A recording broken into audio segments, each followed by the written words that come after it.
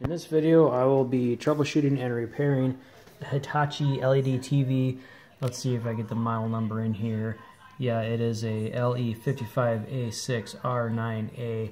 This TV has a common issue with LEDs failing, and I'm not going to do the teardown on video because there's already plenty of good video showing the teardown, but I will go over troubleshooting and repairing the LEDs.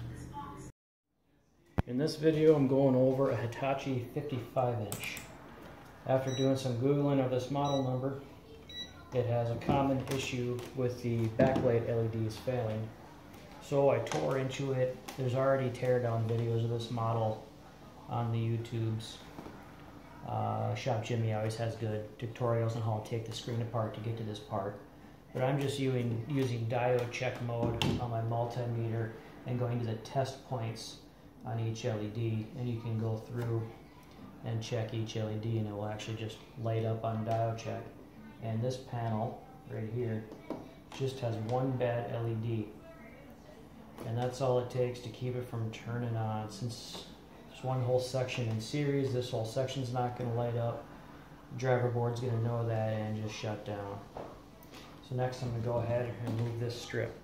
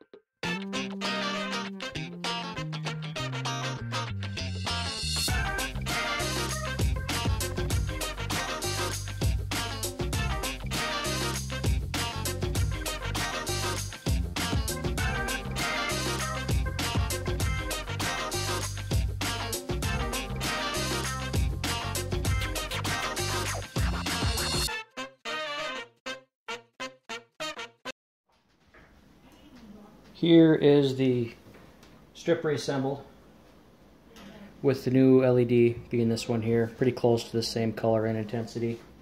I pulled the good LED off of an old strip from a scrap TV. And again, I used the bottom heat to pull it off safely. Okay, now I'm going to plug it in for the first time to see if the backlighting will now work. And I think I'm going to have to find the power button maybe. Holy crap, there it is. Look at that. Every LED is lit. Alright, bring it around here. So it was just one bad LED. Okay, I'm going to let this run for a little bit and reassemble. And here you have it with the LEDs repaired and TV back assembled. We now have a working set again. Well, that concludes this video. Thanks for watching.